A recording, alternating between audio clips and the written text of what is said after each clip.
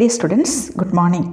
Kannur University First BCom BBA Sde students Sde Statistics for Management എന്നതിൽ ഇതുവരെ ചോദിച്ച 5 to 10 അതായത് 5 മുതൽ 10 വരെയുള്ള പോർഷൻസിലുള്ള ക്വസ്റ്റ്യൻസ് ഇൻക്ലൂഡ് ചെയ്തിട്ടുള്ള വീഡിയോ ആണ് ഇത്.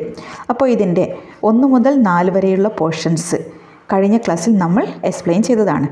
ഓക്കെ, അപ്പോൾ നമുക്ക് ക്വസ്റ്റ്യൻസിലേക്ക് കടക്കാം. Chapter 5 measures of variation. അപ്പോൾ ഇത് പ്രോബ്ലത്തിന് ഇമ്പോർട്ടൻസ് ഉള്ളൊരു ചാപ്റ്ററാണ്. അതുകൊണ്ട് ഇതിൽ നിന്ന് എസ് എ ക്വസ്റ്റ്യൻസ് തിയറി ചോദിക്കാറില്ല. അപ്പോൾ പാർട്ട് ബിയിൽ വന്നിരിക്കുന്ന theory: first one, right any 2 absolute measures of dispersion.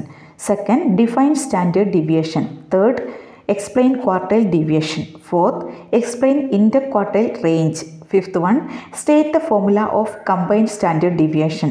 6, define the coefficient of mean deviation. 7, what is dispersion. 8, what is skewness. 9, what is kurtosis. Next, part C, state the properties of standard deviation. Second one, explain the uses of range. Next, chapter 6, index numbers. ഇതിൽ part ബിയിൽ ചോദിച്ചിരിക്കുന്ന questions: first one, what is men by index number. Second, what is men by splicing of index number. Third, what do you mean by cost of living index number. Fourth, give 4 uses of index numbers.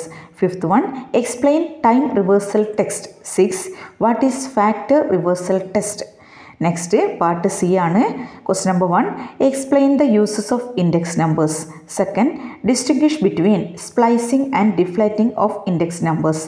Third one, what is men by ഡിഫ്ലാറ്റിംഗ് of index numbers and how it can be done. Next part C, define index numbers, what is it's uses, discuss the problems in constructing index numbers. അപ്പോൾ ഈ ഒരു S A question മിക്കവാറും വർഷങ്ങളിൽ ചോദിച്ചതായി കാണുന്നുണ്ട്. Okay, next chapter 7ഉം 8ഉം correlation, അതേപോലെ regression analysis. Part B, question number 1, define standard error. Next, explain positive correlation. Next, what is Spurs correlation. Third, define correlation. Next, explain non-linear correlation. Next, what is perfect positive correlation. Next, briefly explain concurrent deviation method. Next, define regression equations. Next, briefly explain concurrent deviation. Next, part C ആണ്. First one, what do you mean by rank correlation. Second, differences between regression and correlation. Part D S A question വന്നിരിക്കുന്നത്: what is correlation, state the types of correlation. Next chapter 9, probability. അപ്പോൾ probability problem ആണെങ്കിലും തിയറിക്ക് importance ഉണ്ട്. അതേപോലെ S A question എപ്പോഴും problem ചോദിക്കുന്നൊരു ചാപ്റ്ററാണ് probability. അപ്പോൾ part B, first define probability. Next, what is conditional probability. Next, state addition and multiplication theorems in probability. Next, state bias theorem on probability. Next, what is the basic formula for probability. Next, what is exhaustive events.